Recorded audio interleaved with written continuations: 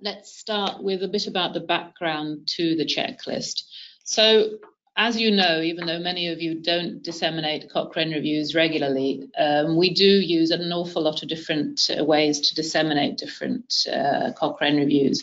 We use press releases, social media, plain language summaries, podcasts. We often write for various journals, such etc., etc. And we do that in a lot of different formats and in a lot of different languages. And in Cochrane Norway, we've been working at this for about 20 years now. And sorry, I'm having technical problems here. Yep. So originally, when we started working with this topic, we made quite clear distinctions between clinicians as a target group, patients and the public as a target group, and policymakers. But as we carried on with this work, we did see that they were often sharing the same challenges when it came to understanding the results of Cochrane reviews. So now we basically distinguish between people who are familiar with the type of research we do and everyone else. And this is something to bear in mind when you look at the checklist. So when we develop different products, what we try to achieve is to provide a reasonable representation of the evidence. So we want to provide a representation that's sufficiently complete, nuanced, and unbiased. No matter what kind of dissemination product you're making, that should be a goal. But in addition to that, we also want to provide a good user experience. We want the information to be easy to find. We want people to understand it, obviously.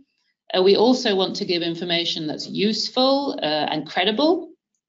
And last but not least, we want the information to be desirable and non-alienating. We want people to actually want to read whatever product it is we've made and feel like it's for them.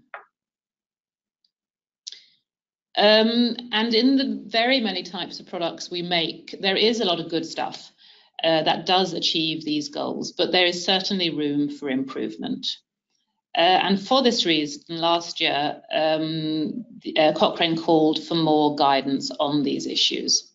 So the aim was to improve the quality and the consistency of our products. And in the beginning of this year, we started working on the checklist and guidance, and we've now recently finished this guidance. So the aim of the checklist is to, or the aim of the project is to develop a checklist of core principles for dissemination for anyone disseminating Cochrane reviews. So this tool is for anybody, a review author, an editor, a centre staff member, a member of a CRG or field, or a multilingual team, or somebody outside of Cochrane for that matter. But the aim is the same, to improve the quality and the consistency of your product when presenting the findings of a review. And as I said earlier, the main aim is to improve communication with non-experts. So clinicians, patients, the public, policymakers, journalists, anybody who is not an expert in systematic review methodology.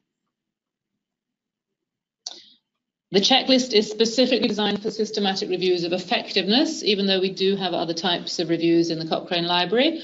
But we would assume, and we've tried in practice and found that most of the checklist is relevant for other types of reviews and also for other types of research. But the focus is very much on reviews of effectiveness. A little bit about how we developed it. Our starting point was a checklist that we have developed with other hats on as part of the Centre for Informed Health Choices here in Norway.